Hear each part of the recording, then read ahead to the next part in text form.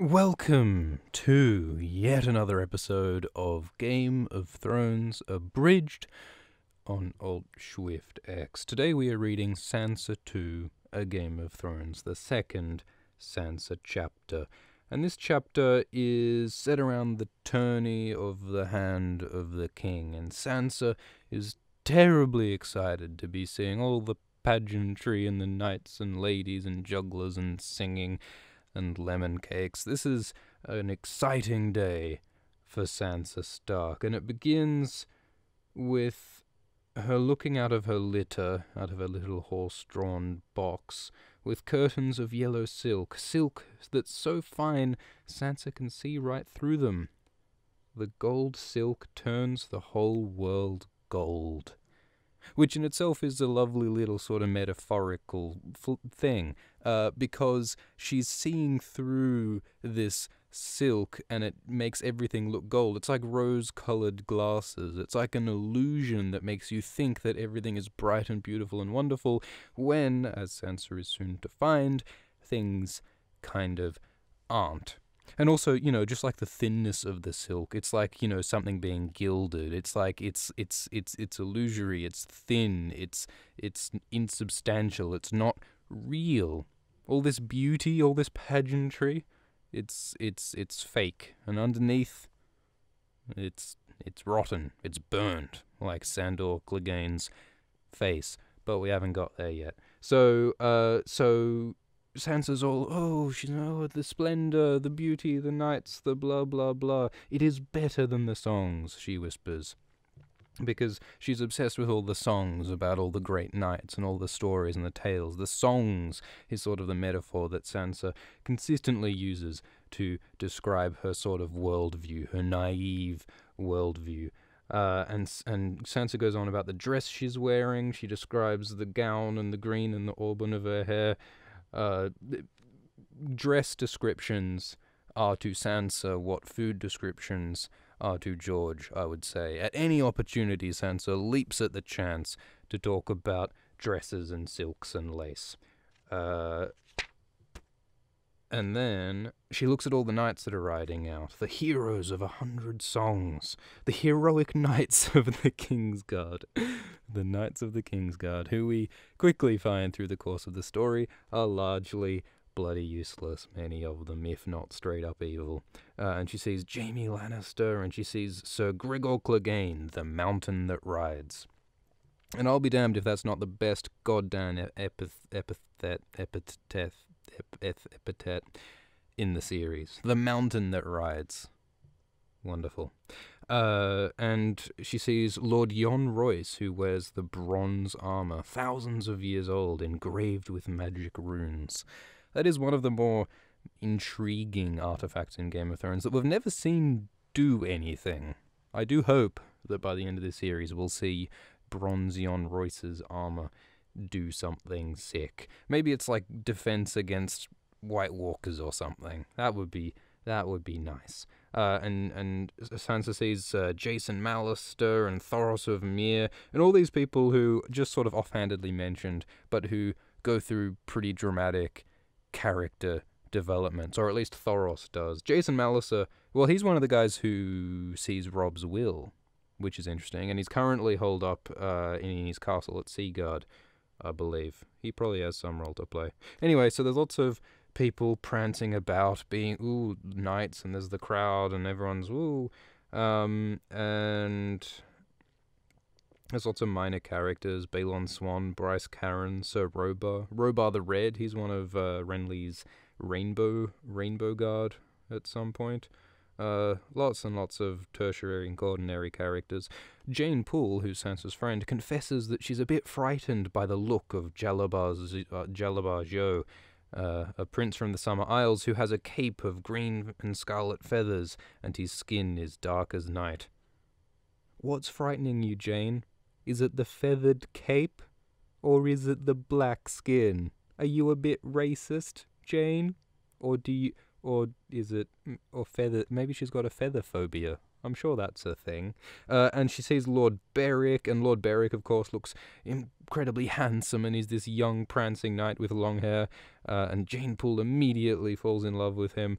and by the end of the series, Beric Dondarrion is a much resurrected corpse full of holes who's a fanatical supporter of a god waging a guerrilla war against against the crown. It is always stunning in these early books to see how different people are at the beginning compared to the end. And the girls, they're sitting, Jane Poole, Sansa Stark, and Septa Mordain, who's the nun who's overwatching them. They criticize Jory for Jory's appearance. They say, ew, Jory looks like a beggar in his outfit. He hasn't even got any tassels. And that's mean. Jory's OG. What are you doing? Yeah.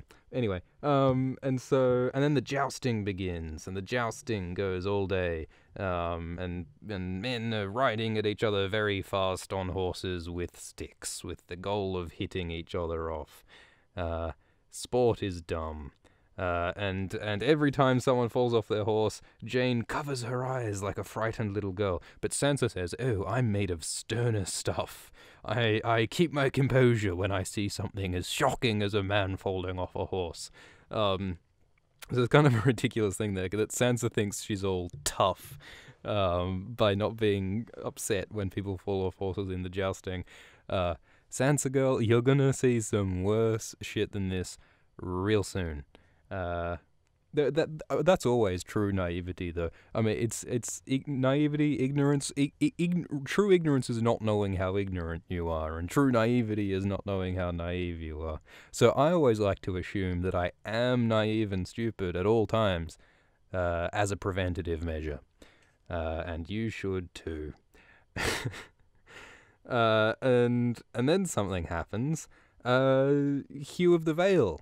So Hugh of the Vale gets killed in the jousting by the mountain Sir Gregor Clegane. Got a lance right through the throat, and if that won't kill you, I don't know what will. He falls off, and then the dying young knight falls upon the ground, and his lifeblood pours out from his face hole.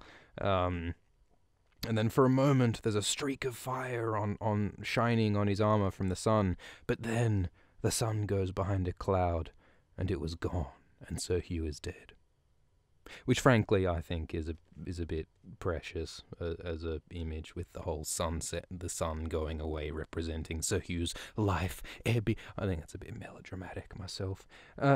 Anyway, so Jane Poole weeps hysterically and has to be taken away to regain her composure, but Sansa sits with her hands folded in her lap with a strange fascination, because she's never seen a man die before.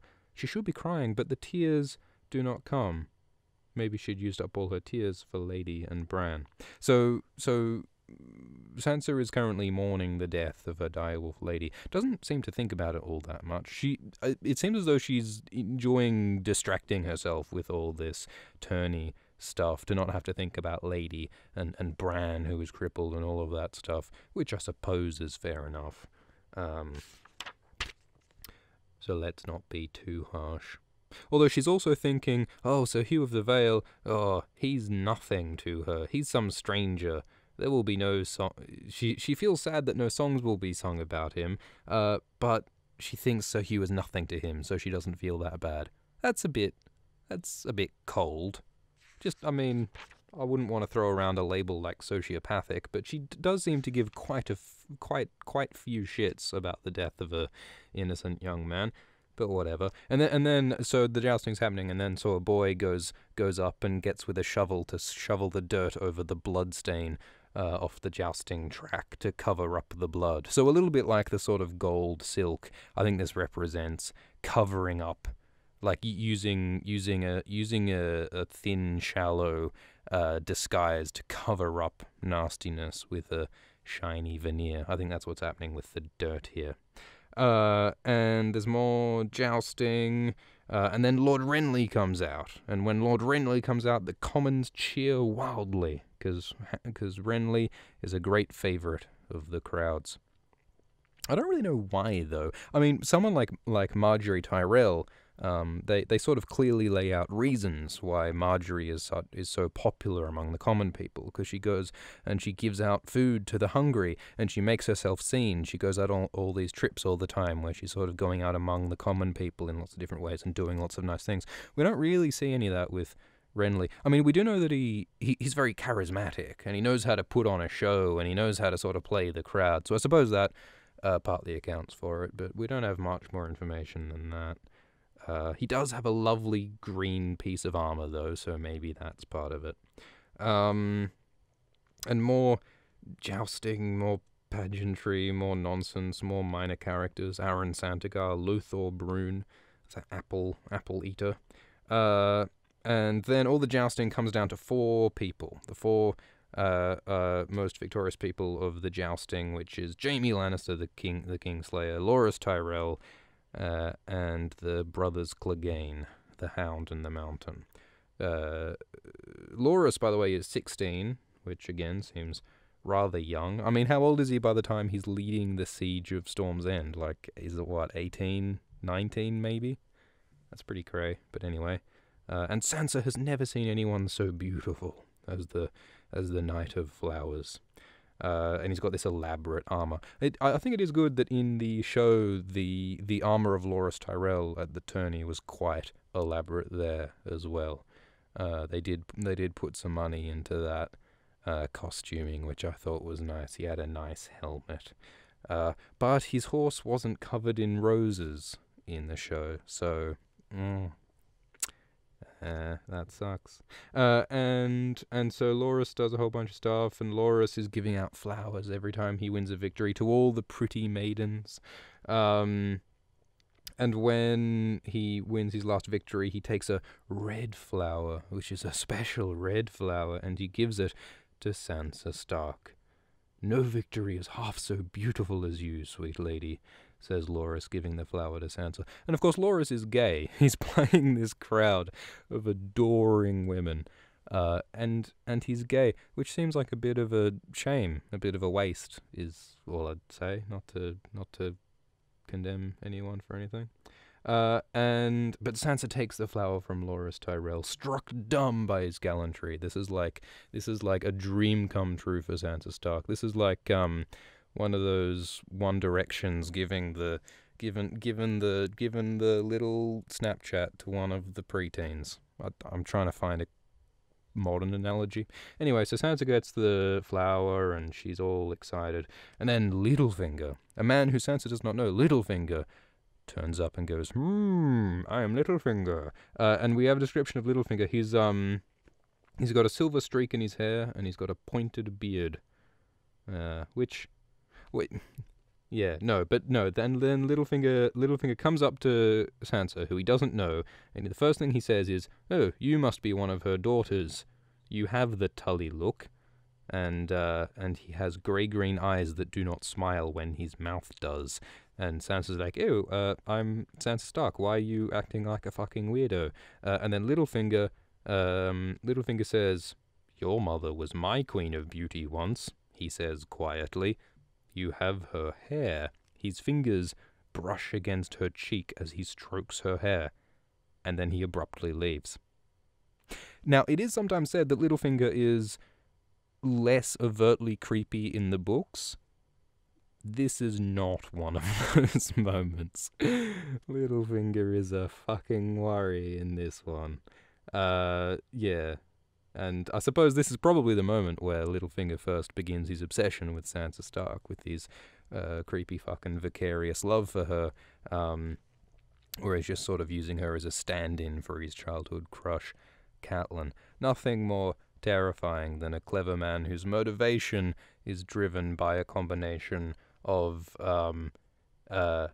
just frustration and obsession with past slights.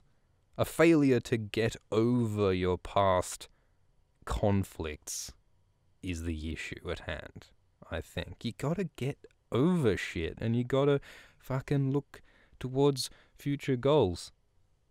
I mean, not to try and give any life advice or anything. And so Littlefinger's a creep. And then there's food descriptions, what you've all been waiting for. There's orcs, there's meat, there's sweetgrass, there's strawberries, there's fresh baked bread, it's butter, herbs, whoa! And it's great.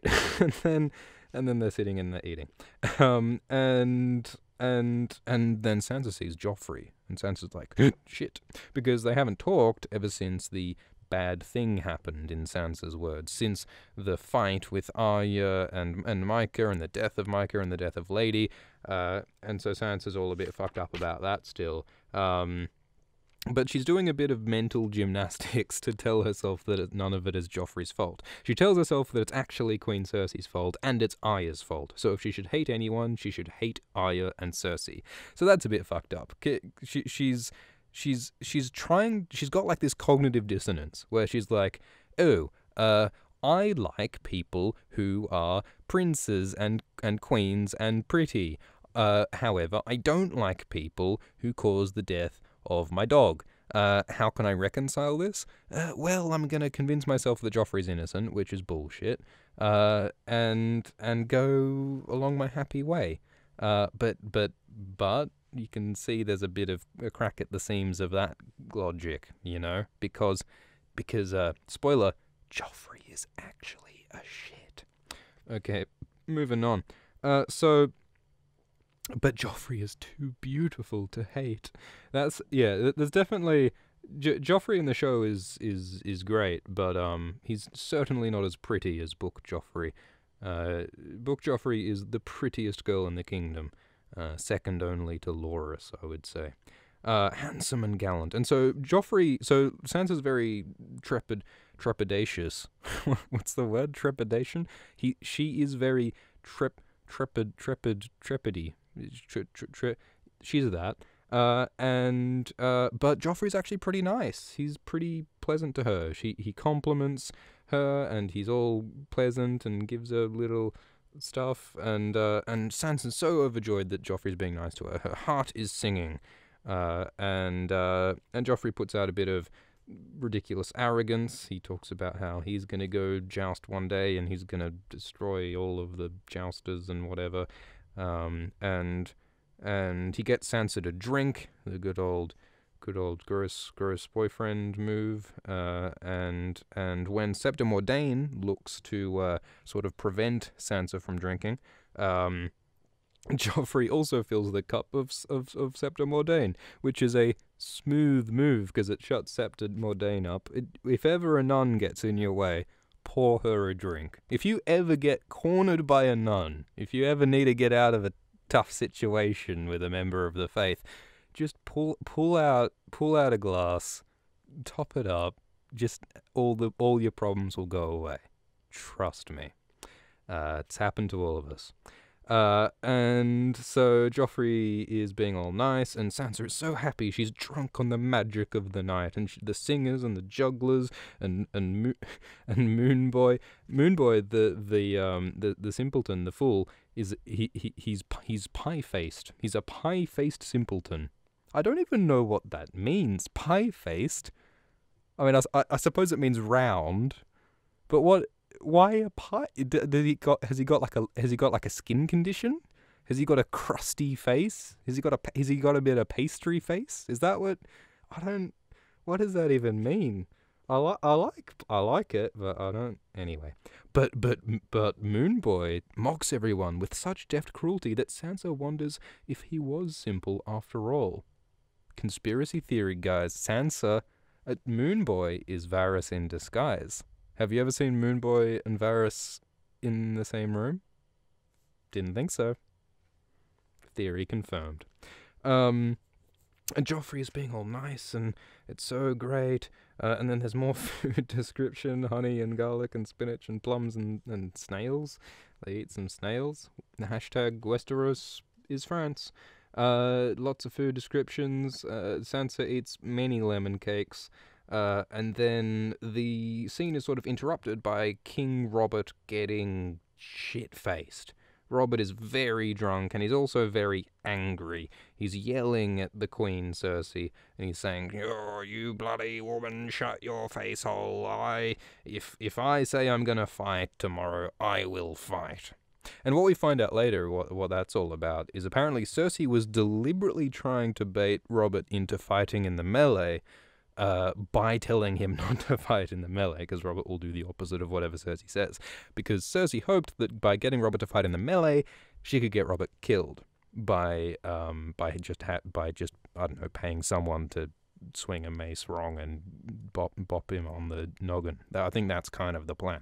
Varys says so later. Cersei's been trying to kill Robert for a while, and you got to wonder what some of her other harebrained schemes have been before the boar succeeded. You could make a great, like, Mr. Bean kind of comedy about a drunken Robert Baratheon sort of lumbering through life while Cersei schemes in the background trying to have him assassinated through a series of ridiculous Rube Goldbergian contraption machinations which fail every time, and Robert just sort of Mr. Bean-ly just sort of blunders through it, not even realizing that he's a hairbreadth from death every moment.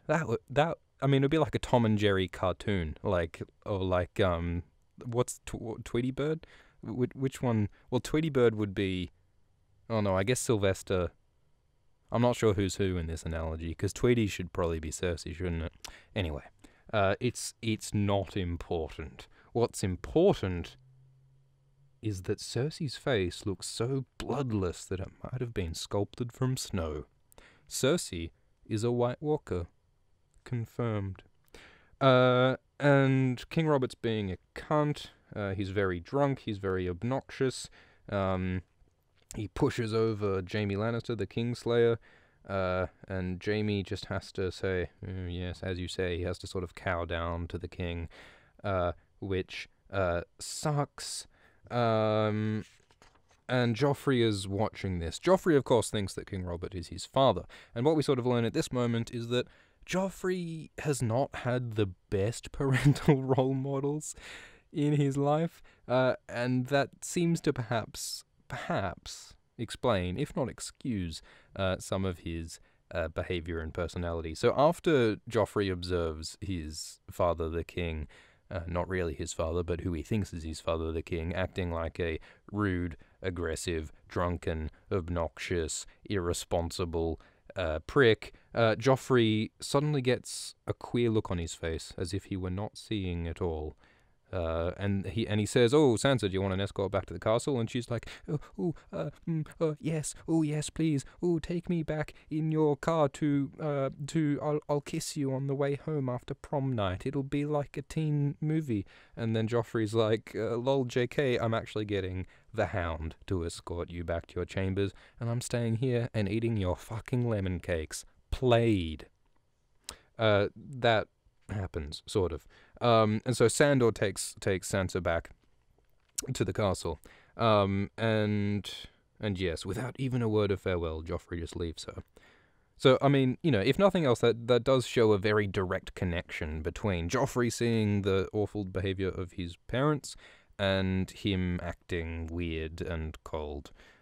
There's a link there, which I think that's what that's establishing. But anyway, we have a moment with Sansa and Sandor. So they're walking back to the castle. He's taking her back, and the Hound is spoiler, not very nice.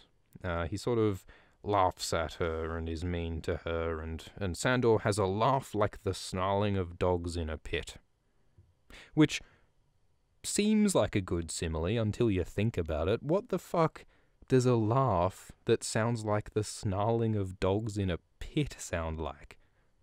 Like for what? I mean, it gets the point across, but I think it's just a bit of a bullshit simile. But the beautiful dream ends. So Sansa feels like the gold silk veil and the dirt covering the blood is sort of stripped away a bit, and by being with the Hound, Sansa feels like the spell of the beauty of the song kind of drifts away, and the reality, the burned, gross reality sets in, because she tries to sort of use her courtesies to sort of defend her against the Hound. She sort of says, "Oh, you were very gallant, Mr. Hound, sir." And Sandor's like, "Ah, fuck your empty compliments. I don't care. I spit on the vows of knights." Oh. The Hound's kind of emo, I think. He's like an annoying emo boy who's trying to be all subversive and sad. But anyway, so that's what they're doing, and Sandor's like, "Aren't you a pretty little bird trying to be all pretty and little?" And Sansa's like, "Shit, I don't know what to say now." And then the Hound gets to talking about his brother, Sir Gregor the Mountain, and he talks about how, "Ooh, Sir Hugh, that wasn't an accident. I think Sir Gregor killed Sir Hugh on purpose," and we sort of are reminded of that mystery of why Sir Hugh died. Did Cersei tell Gregor to kill Hugh? Although, on the other hand, like, apparently the reason why he was killable is because Sir Hugh's gorget wasn't fastened on properly. So, I mean, if that was just by chance, maybe there was just an opportunistic element to the death of Sir Hugh. Maybe it was just a spur-of-the-moment thing and no one was behind it. Who the fuck knows? Anyway, so the Hound gets all worked up and he makes Sansa look at his burned face. He makes her look. And we get a description of Sandor's face, and it is fucked up. The left side of his face is a ruin. One of his ears is missing. It's just his whole fucking bit, it's a massive scar. There's cracks. There's a hint of bone where the flesh had been seared away at one point. He's like Two-Face in Batman. This is some expensive CGI is what this is, which is why the Hound in the show just looks like, you know, he's just blushing a bit hard. You know, it's just like slightly redder. Well, no, that's not true. But it's certainly not as extreme as it is in the books, the Hound's scars. And then the Hound tells the story of how he got the scar. So he talks about how when he was 6 or 7, and Gregor was 5 years older, which means Gregor was, math, 11 or 12, and when Gregor was 11 or 12, he was 6 feet tall and muscled like an ox. What the fuck kind of hormonal pituitary chemistry is going on to make an 11-year-old 6 foot tall and muscled like an ox? What is he on Andre the? It's fucked up. But the Hound, you know the story. The Hound takes a toy off Gregor. Gregor gets mad. He grabs the head of his 6-year-old brother and holds it down in the burning coals of Abridged and holds him there while he screams and screams. And the Hound talks about, the nature of my suffering. No one really knows suffering until you know my suffering. And just the whole emo, I've had it real hard. But he also talks about the injustice element of it. He talks about how, well, the Mountain, who is obviously a grade A cunt, gets knighted, and he's said to be this valiant fucking great dude, and he gets all these benefits from society. Meanwhile, I am treated like shit, so where's the justice in that? So that's the Hound's kind of grievance. He feels like he's suffered, and he feels like the world is unjust. Yeah, you and everybody else, mate. And then Sansa feels sympathy for him. So maybe Sansa was being all sociopathic when Hugh died, but Sansa feels sympathy for this big, burned, angry man. And she sort of reaches out to him and says, and she sort of tries to console him in her sort of grasping way, which is a really nice thing to do to someone who is horrible, I would say. And then the Hound just sort of growls at her, is like sort of, but, you know, obviously the Hound gets something out of this emotionally, because, I mean, the very fact that the Hound has opened up to Sansa like this is pretty meaningful. He obviously had something he wanted to get off his chest here, and I think he appreciates Sansa's sympathy in some respect. But they walk back to the rest of the city in silence, and then he drops Sansa off, and he says, "Oh, by the way, if you tell anyone what I just told you, I'll fucking gut you, mate." Which you know, has a sort of contrast tension going on there, isn't it? Like, if you're trying to act like a big tough man, and I'll say, "I'll fucking kill you with my hands in your face," that's sort of undermined a bit when you just gave a really sort of touching, harrowing tale about your own emotional insecurities. That sort of That, I mean, odds is what that's at, I would say. But I think also, like, Sansa tries to promise, oh, I promise I won't tell anyone, and Sandor doesn't accept the promise, because of course promises mean nothing to someone who feels so betrayed by society and by people. He feels like he can't trust people's words, which is why he's so emotionally detached and dependent on violence to solve his problems. It's the most base way to behave, when the only way you feel you can influence other people's actions is by threatening murder. That's kind of the last option you've got left. So yeah, that's the end of the chapter. So thank you for listening to this episode of Game of Thrones Abridged on Alt Swift X. This episode, it was about the beauty and the glory and the naivety of youth and songs and high society being stripped away, and we see the other face, the other side of the two-faced coin, the flipperoo, the coin, and then we see burnt, fucked up shit. We see the results of suffering. We see poor, not merely poor parenting, but aggressive, drunken, dysfunctional, secretly incestuous parenting from Cersei and Robert, and Joffrey being this twisted up little monkey fucked up kid, and then all the consequences of terrible behavior manifesting in the suffering of the Hound and others. Two sides, two extremes, and Sansa is beginning to peek behind the gold veil and see the other side, which she will continue to do for the rest of her arc. Thanks for listening.